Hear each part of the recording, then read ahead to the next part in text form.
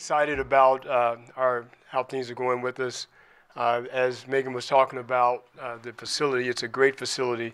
Dr. Zinger did put every effort into making sure that we're going to have a Class 1 facility and that we're going to be able to compete at a national level like everyone else.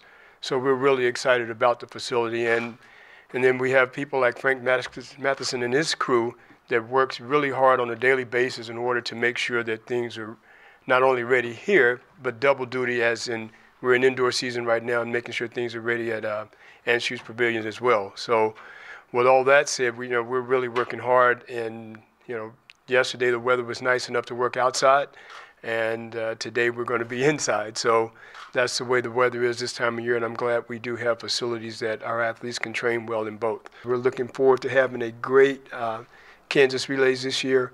Mylan Donnelly's doing a phenomenal job of getting things ready for that. We had the opening of the Rock Chalk Park last year at the Kansas Relays, and it was phenomenal. And so hopefully this year it'll be more exciting.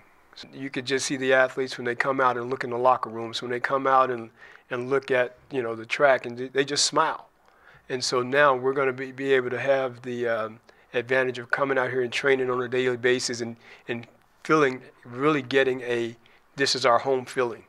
And so when you're talking about this being your home, it's a great feeling. Kansas does care about track and field, and that this is a place for track fanatics and people who want to succeed in track and field to come, because you have the facility and you have the coaching staff, and if you have those two together, then something great can happen. This is a great place. All track athletes know if you see Rock Chalk Park that's a great track, that's a fast track. She'll drop fast times on it. We love it being out here because coming from Memorial Stadium, there was kind of a swirling wind with that U-shape. And now out here, every day it's a straight tailwind, and the runway and everything's better. And so it's been wonderful for us. I know all the guys love it. We had our first meet at Kansas Relays last year, and the throwing facility is going to be this year. Do you have a set goal, or you just wasn't finished quite yet, especially the discus and the hammer throwing. But I was able to throw in the shotgun ring here. It was actually kind of nice, because in the Memorial Stadium, the throwing events were kind of outside of the stadium, and now they're in, so I felt like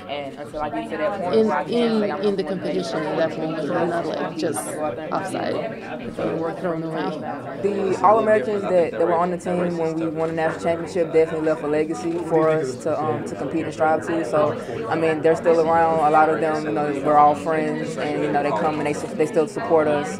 So it's really easy to always, strive and have that still competitive edge that they left. And because we know that's our coach's expectation for us, and that's our expectation for ourselves. So we just go out there every day and push each other, and on competition day push each other to beat that next person, so that we can kind of put ourselves in their shoes and make sure that Kansas is always a competitor in track and field.